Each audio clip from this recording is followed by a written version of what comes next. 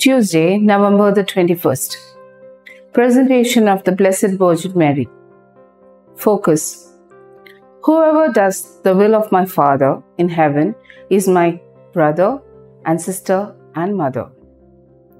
History has instances of an adopted child or a noble with suitable qualities chosen over the genetic heir as ruler.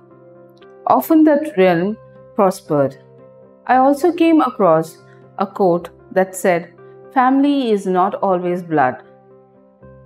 Family is the people in your life who want you in theirs and accept you as you are, no matter what." The focus clearly spells out Jesus' thinking. Mary was his mother, but what made her great in his eyes was that she was the first disciple. She always said and did what she knew was the will of the Father, and pondered over things she was not able to make sense of. This is why the Magnificat was so prophetic and true in saying that all generations would call her blessed. Jesus freely invites us to be an intimate part of his family, to share and be heirs of his kingdom. When we by faith become God's family, there is no room for self-will.